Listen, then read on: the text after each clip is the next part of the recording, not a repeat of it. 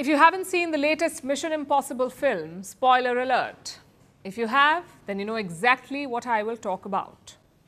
In the last installment of the series, Tom Cruise is not fighting any other villain. It's not a nuclear arms dealer or a masked anarchist.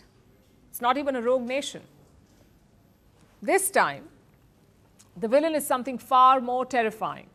It's artificial intelligence. The enemy is called the Entity. It's an all-seeing, self-aware AI that has gone rogue. Sounds like pure science fiction, right? Wait till you hear what happened this month. In real life, the story begins at Palisade Research. It's a safety startup founded by AI doomsday veterans. These are people who have been warning about the risks of artificial intelligence. So here, a team of scientists decided to test OpenAI's latest frontier model. It is nicknamed O3. That's what the model is called, O3.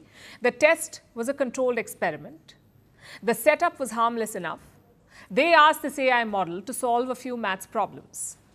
After the third problem, the script was programmed in such a way that it would instruct the model to shut itself down. In theory, that should have been it. But O3 did not shut down. The AI did not follow the script. It rewrote it.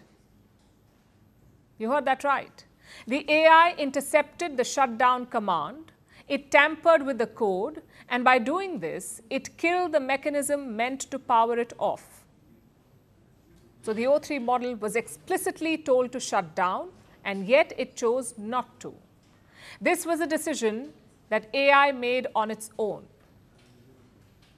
Like I told you, suddenly Mission Impossible doesn't sound like a piece of fiction anymore.